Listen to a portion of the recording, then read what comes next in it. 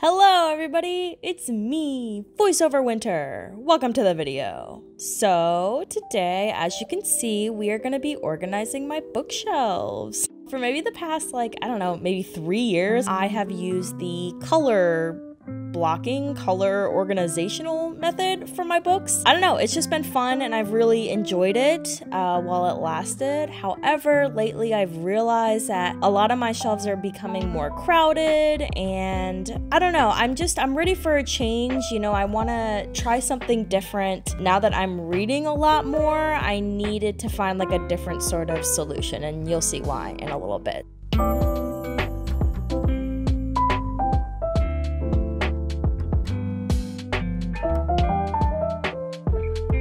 I also obviously am such a Harry Potter nerd.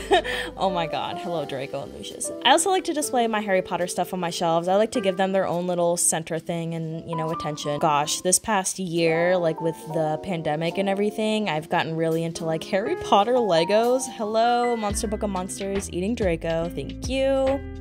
And yeah, I've just been finding myself adding to my collection a little bit more, so I want to give these guys a little bit more of a home. Here we have my mountain of to-be-read books. My pile has never been this large, so I decided that I also wanted to have a shelf completely dedicated to be read. Right now, we're just gonna be decluttering all of my shelves, taking off everything, putting them on the ground. I still wasn't exactly sure how I wanted to organize my shelves at this point. So yeah, it was definitely like a process. Things shifted around a lot. Sometimes when we see these organizational videos, it looks really easy when people are putting their books up. And I know from experience, as I'm sure you guys know from experience, it's not easy to reorganize shelves. And while I do cut out a lot of my indecisiveness, I do keep some in, and you'll be seeing that.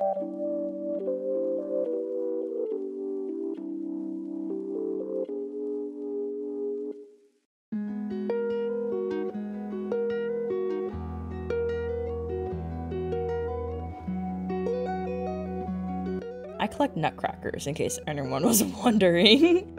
I also wanted to try and keep as many books on my shelf as possible. Like up top, I had a bunch of different like artworks and things like that, which couldn't really see. But in my new setup, I wanted to dedicate more space to books, and I wanted to give myself more breathing room to grow.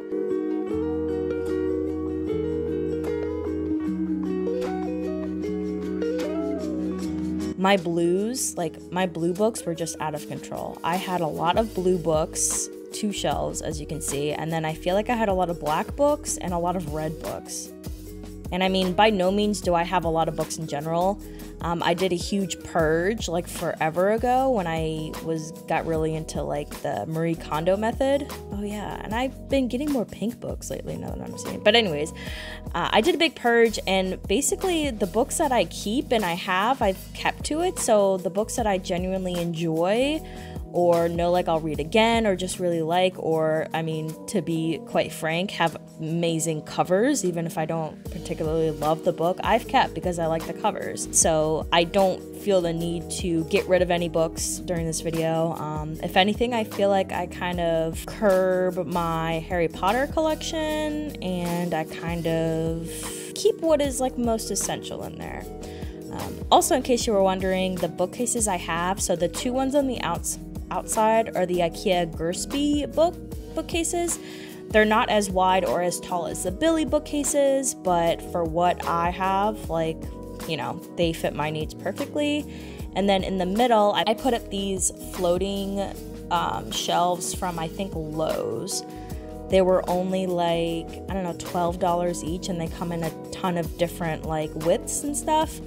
However, I did not secure them to the wall how you should, so they don't hold as much weight as they should, and you will see later on that that also becomes a problem.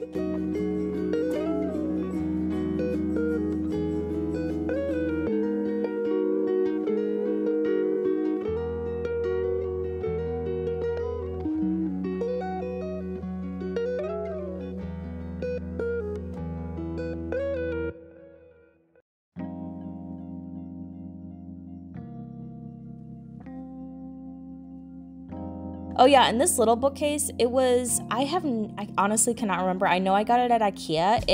It's not part of the Billy collection or anything. I actually found it in the children's department. So I was taking out these shelves and rearranging them a little bit. Clearly, I'm not a carpenter. But oh my god. But we got there in the end. It's okay.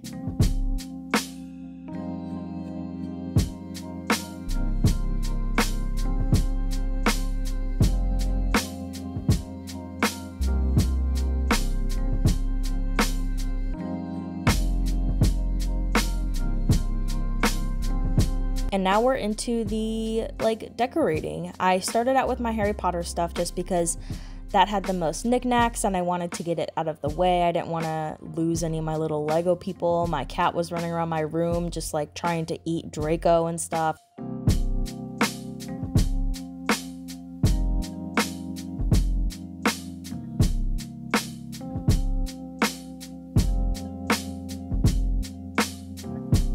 Also, chocolate frogs are my favorite Harry Potter candy, in case anyone was wondering. And this is what we have to work with.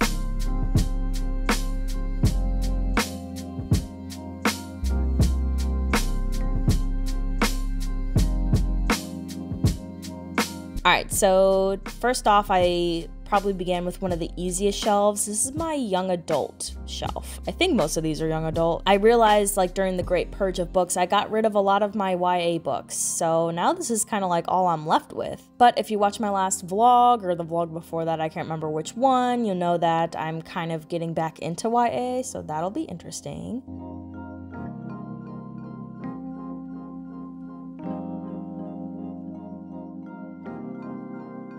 This next shelf was also pretty easy. This is my writing shelf.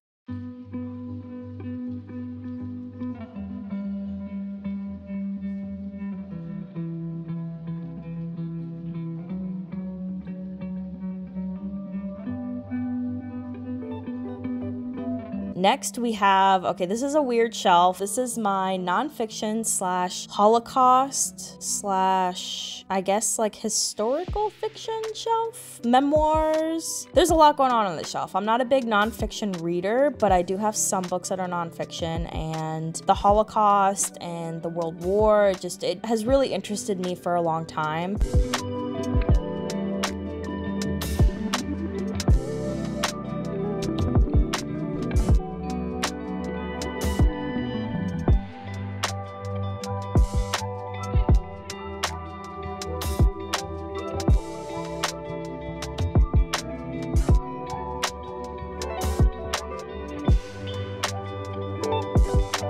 Moving on, this is my to be read shelf. I'm really excited. I took out a book at the very beginning because I actually ended up, I was reading it, but I wanted to bring all of my books into this room to make sure everything had a spot before I started taking stuff back out. Since then, I have finished that book. It's called Girls of a Certain Age, and honestly, I'm pretty sure it's my first 5-star book of the summer. It's a collection of stories.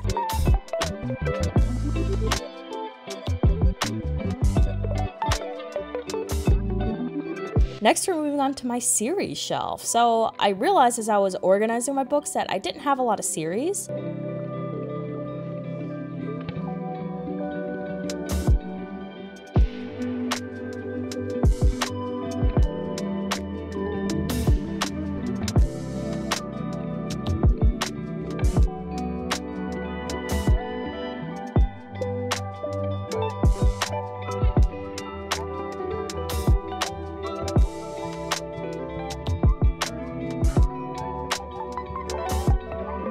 So these next 2 shelves were probably the most difficult for me to get right. So these are my classic / children's books, I guess you could say, which is very strange that I kept, I got rid of a lot of my YA books during the Great Book Purge, but I kept a lot of the children's books, and I still read them sometimes. As you can see, my 3 copies of The Secret Garden, probably my favorite book of all time. There you go. I kind of showed both of these shelves at once because as I was going through, I realized that my classic books and my children's books overlapped a lot, so I just kind of mixed them all in together. Not necessarily in a particular order when it came down to it. I knew I wanted to display my Secret Garden books because for the past couple years, they've always been on different shelves because they've been different colors. And now I was like, you know what? I just want to put them together. Like, screw it. I don't care if anybody knows I have 3 copies of the same book because they're all beautiful.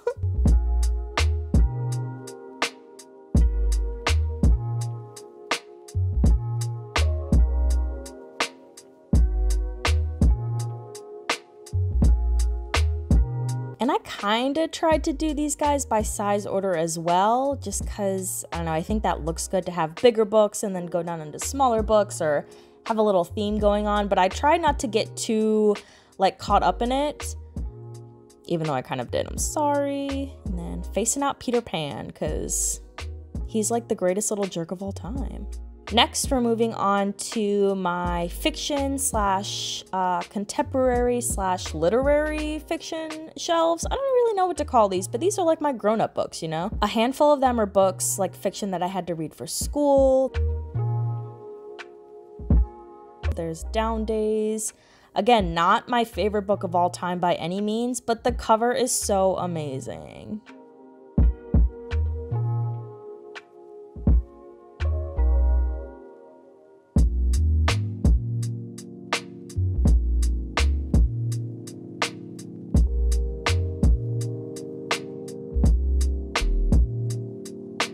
And here we are at the top. So I decided to create just a little showcase of my own books at the top. Hashtag go buy my books.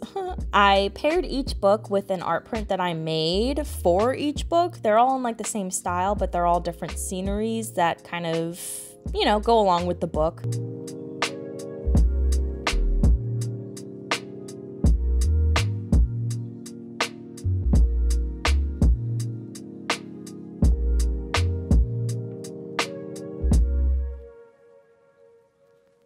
All right, now we're moving on to finishing touches, you know, little knickknacks, just stuff that I already had on my shelves that I like seeing displayed and help fills in some empty gaps, sentimental items, you know.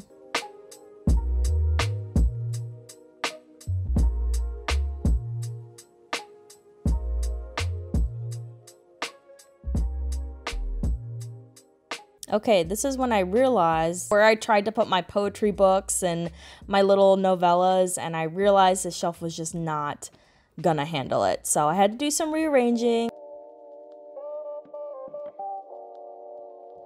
I think I put this stack in, yeah, with my more like literary fiction, you know, stuff like that. It's fine, it's fine.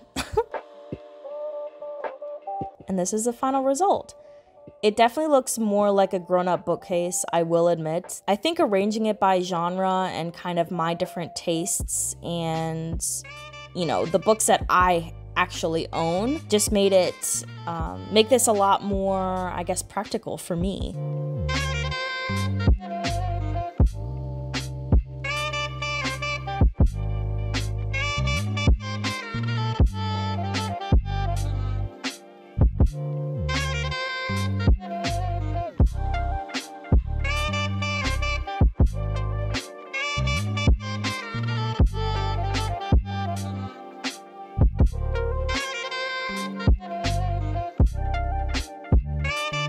But I really like the look of these. I know it's not like super aesthetically pleasing, and I don't mind the breathability in there. It gives me room to grow and add stuff.